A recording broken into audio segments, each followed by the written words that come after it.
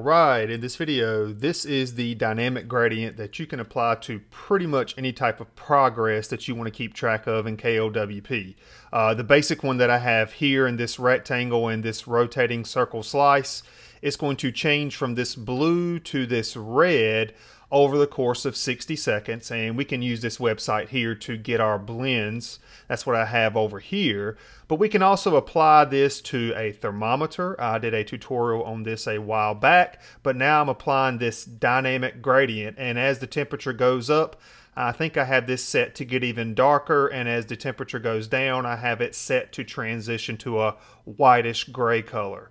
And then you have this one down here, the battery. This is just a font icon, but I have a rectangle here that will transition from a yellow to a green. And as a matter of fact, I'm going to mess around with this battery one here to show you how to test things out, change your colors and whatnot. And you can do this for so many other pieces. And then I'll also round out the video where I'll come to this circle progress and I'll apply a code, a very simple code inside of the globals where we can track the music progress. Again, you can apply these gradients to pretty much anything you want that you want to keep track of based on some numbers.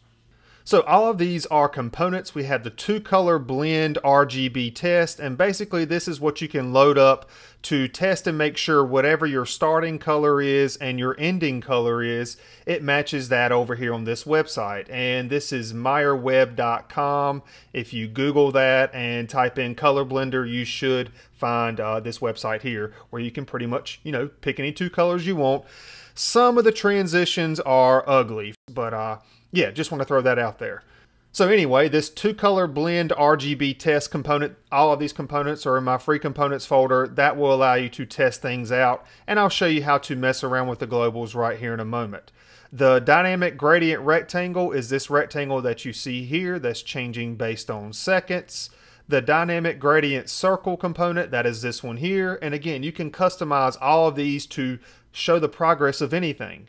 As a matter of fact, the thermometer and the battery, essentially what I'm doing with the thermometer and the battery is I'm using the rectangle component and I'm just adjusting the sizes and the basic function that I want to keep track of. And let me show you that with the battery. So inside of this dynamic gradient rectangle battery, if I head on over to globals, in all of these components, the first 6 globals you're going to have are going to be the red channel, the green channel, and the blue channel. Now over here at this website, we have red, green, blue, and I'm calling this red 1, green 1, blue 1. And then down here I have red 2, green 2, blue 2, because we have color 1, color 2. And what I have these set up, I tell you what I'm going to do is I'm going to come and take this red 1 255, G1 255, and B1 of 0. Watch what happens when I type these in over here.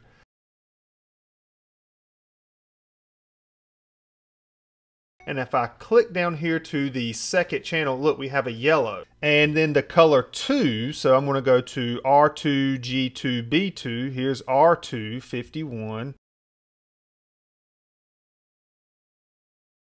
So the blend that we're going to get here, if I press blend, we're going to get a yellow to a green. And you can see that my battery on my cell phone is pretty much fully charged. So we're right here around this full spot.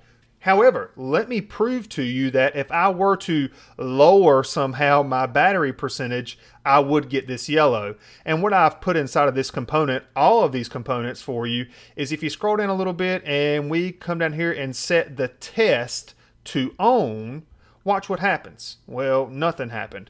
But here's what I want you to notice. When this test is on, you can actually test whatever component you're inside of. And notice as I test this, I want you to notice I have a min of 0 and a max of 100. Because I'm talking about a battery, the minimum is going to be 0%, the maximum is going to be 100%. Now clearly these two numbers will be different if you're trying to keep track of temperatures, if you're trying to keep track of music progress, if you're keeping track of seconds. If you open up all of these components, you'll see that I have different mins and maxes. The rectangle height is what you want to adjust to make it fit inside of your component. That's if you're using rectangles. And then let me come down here to test number. So I have my test on, and when I put this down to 0, or as a matter of fact, anything lower than 0, I'm not going to see anything in my battery percentage. But the minute I come back to 0, and then I go 1, 2, 3, 4, 5, 6, blah, blah, blah, blah, blah, you can see that this yellow is slowly starting to change, and it's really going through this gradient over here. And I'm just going to fast forward or skip more numbers, and you can see that we are ultimately going to hit this 51, 153, 0, whatever that may be. So now once you're done testing things and making sure everything's lined up, make sure you cut that test off, and let me show you a few more things you want to adjust. If I come back up here to function, this is the thing that I want to keep track of, the battery level. So since my test is off, that means the way I have this set up with all the math and the codes, it's going to be reading this particular number, and it's going to be finding, okay, battery level. My battery level is 98%. That's why this thing is pretty much doggone full, because my min is 0, my max is 100. Now the other things down here, the max min, all these codes down here, feel free to look at them. I'm not going to dive into them. The math is not crazy, but what I want to show you is how you can take this component and you can apply it to pretty much any type of progress that you want to keep track of. So what I want to do here is I want to show you music progress, and I'm actually going to use this circle here to do it. But I'm not going to put the shape inside of the circle because I want to clear a piece out so we can see some progress. But by all means, when you're doing like the temperature one, you'll notice that I actually have that image, that thermometer image inside of the component, and you'll see it like that when you open up that component from my free components folder. But anyway, I'm going to go ahead and add an overlap group, and inside of this overlap group, I'll position it where I want right here in a moment. I'm going to go ahead and add a shape, and for that shape, just something real quick, nothing fancy. I'm going to make this a square, and I'm going to eyeball this so that hopefully this square is bigger than this circle that I have right here. And then also inside of this component, I'm going to add a circle. Let me make its width rather large, and let's go over to paint. We'll set this to something that I can see. And I'm also going to set the style to a stroke. So I have like a ring, and I'm going to increase that stroke size a little bit. And then what I want to do is I want to set this filter to clear. And by me setting this to clear, I should have cleared out. Let me save this and go back to the home screen. Yes, we are clearing out that square. So I have this square and this ring inside of its own overlap group. And now I'm just going to position this right over this circle. And then we're going to modify the code of this circle slice to show the music progress. That's the main goal here. I'm just throwing in a little bit of extra stuff. So backing out of here, let me come to this overlap group, position, let's do center right. And I'm just going to bump it over to the left a little bit. And I need to go that way. So maybe somewhere around there. That looks good. Looks like I'm hiding everything. And by me doing this, when we come back and look, now we're going to see this progress. Of course, in the background, it's a full circle or slices that are getting built, but it looks like a ring. And this ring will change colors based on whatever gradient you set up. And again, you can create that over here when you're blending your two colors together. But what I want to do now is I want to keep track of my music progress. So let's go into custom. I'm going to come to the gradient circle. I'm going to go to its globals. I'm going to leave the colors alone, but again, you can pick any two colors you want, blend them together, and change those numbers inside of the globals. But what we want to do here, our function for music progress, I'm going to track underneath music info. Let's go to current track position. So this is going to be the number that we're going to monitor. 100 seconds. I'm 100 seconds into some song that I'm listening to on Spotify. And then if I come down here a little bit further to min and max. Now, when I had it set up for seconds, because that's what we just had a moment ago, the minimum number of seconds that we'll show in custom is 0 seconds, and the maximum will be 59 because it resets back to 0.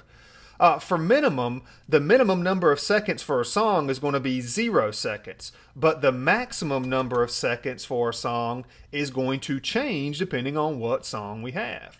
So current track duration, that's what I want to use for my max. So this will change dynamically and everything should be good to go. Make sure my test is off, which it is. If I save this, go back to the home screen, and I have a progress that is not moving. Just going to open up Spotify real quick.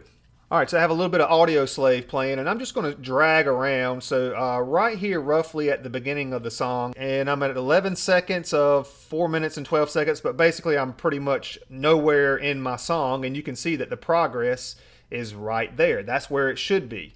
Just going to come back and fast forward roughly halfway through the song right there, give or take a little bit.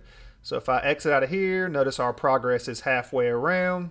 And now I'm going to scroll somewhere close to the end of the song. We're not quite at the end, but we're doggone near 100%. And you can see that this progress is pretty much full. And since I didn't change the color, maybe you did notice as each time I showed this ring, as I was changing the track position, you know, we started off with like a blue, then we had this purplish pink, and now we're finishing up with this red. And there you have it, a dynamic progress. Pick 2 colors, click blend. You really don't even have to do that. That's just a way for you to test things over here inside of this first component I showed you. And feel free to check out the thermometer one, the battery one, seeing how I changed the size of the rectangle. And yeah, if you have any questions, leave a comment below. And that's it for this video. I hope it helped.